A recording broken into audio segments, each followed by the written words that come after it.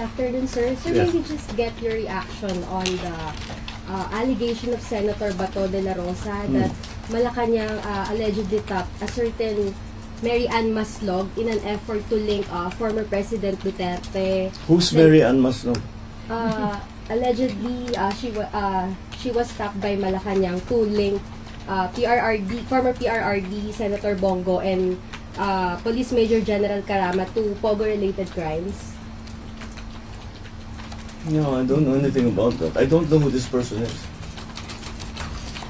Sir, in relation to Pogo, sir, there's an information that Alice Go is being implicated by a Chinese spy named Shen Zhejiang, who's currently detained in Thailand. What's your reaction on this, sir?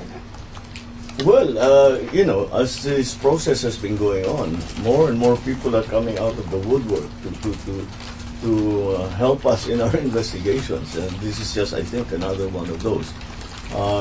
This is just a natural evolution of the hearings that are being conducted in the House, and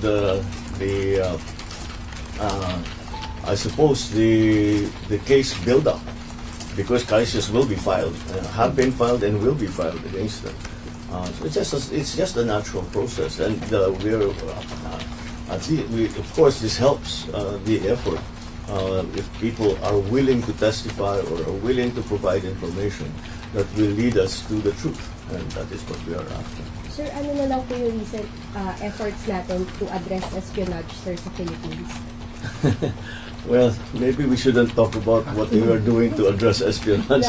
That would be that would be counterproductive. Okay.